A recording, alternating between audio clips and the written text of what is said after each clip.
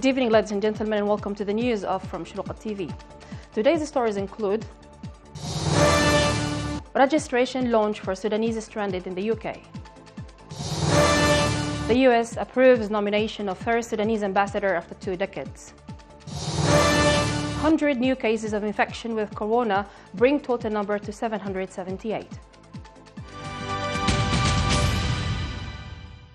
The Sudanese embassy in London has announced the start for the count and registration of the Sudanese who were visiting the United Kingdom and were stranded and unable to return to the country due to the closure of airports for the confrontation of the spread of coronavirus, and who have the desire to return home according to the procedures and arrangements that will be set by the Supreme Committee for Health Emergencies. The embassy has set a number of requirements according to the Higher Committee for Health Emergencies regarding those wishing to return, that their return should be at their expense. The competent authorities in Sudan will make the necessary arrangements for the establishment of quarantines and the required details and agreements to the quarantine procedures and the adherence to everything issued by the health authorities in this regard. The U.S. State Department approved the nomination of Sudan's first ambassador to the United States after more than 2 decades, said the Foreign Ministry in Khartoum. Khartoum said Washington accepted the nomination of Nuruddin Sati as Ambassador Extraordinary of the Republic of Sudan to the United States of America. The approval comes within the framework of the normalization of Sudanese-American diplomatic relations and its upgrading to the ambassadorial level after being at the charge d'affaires level for more than a quarter of a century due to the policies of the former regime. The chairman of the Sovereign Council, Lieutenant General Abdel Fattah al-Burhan, and Prime Minister Dr. Abdullah Hamdok made various discussions on the health situation in the country and the effects of the coronavirus pandemic on public hospitals, as well as the discussion of a number of reports on the situation in different states. They both expressed deep appreciation for the great role played by the medical and health cadres in the country under the difficult working conditions and the necessity of providing them with all working aids they need, stressing on the importance of resuming the provision of medical services to all patients in hospitals with taking the necessary preventive and protective measures for medical cadres. The joint media mechanism between the Sovereign Ministers' Councils and the Forces for Freedom and Change held its second meeting, headed by the member of the Sovereign Council, Mohammed Al-Faqih Suleiman, head of the committee. The meeting discussed ways to develop the official media and the creation of new communication channels that provide speed for the flow of information and to ensure the safe provision of news from its sources to the citizen.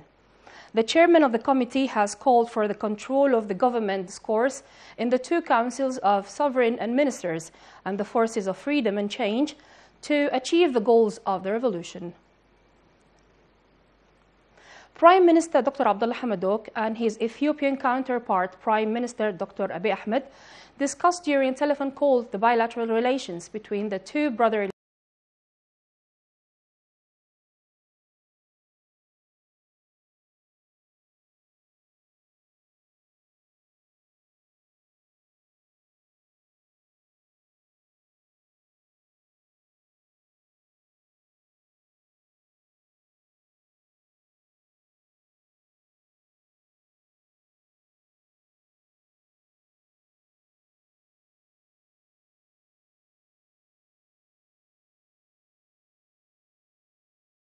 The new cases were registered in the states of Khartoum, 86 cases, North Kordofan, 8 cases, Al-Gadarif, 3 cases, Sinnar, 2 cases, Al-Jazeera, 1 case.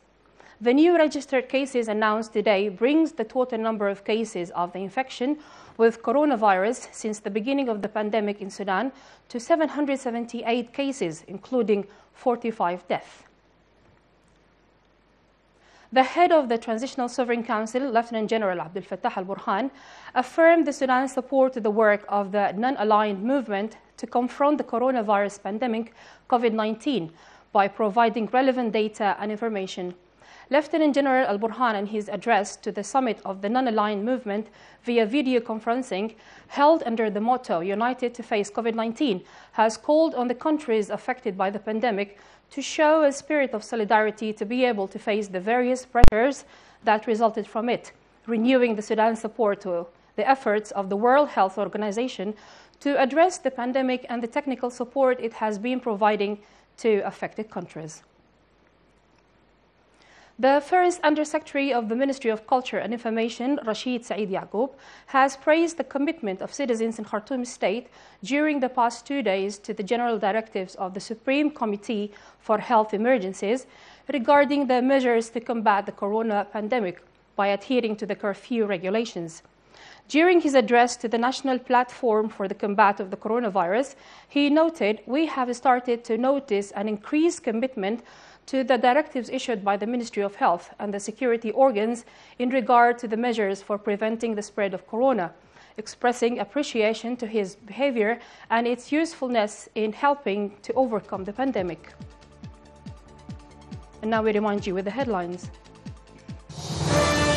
Registration launch for Sudanese stranded in the UK. The US approves nomination of first Sudanese ambassador after 2 decades. Health registration of 100 new coronavirus cases. Well, ladies and gentlemen, that was it. Thank you for following.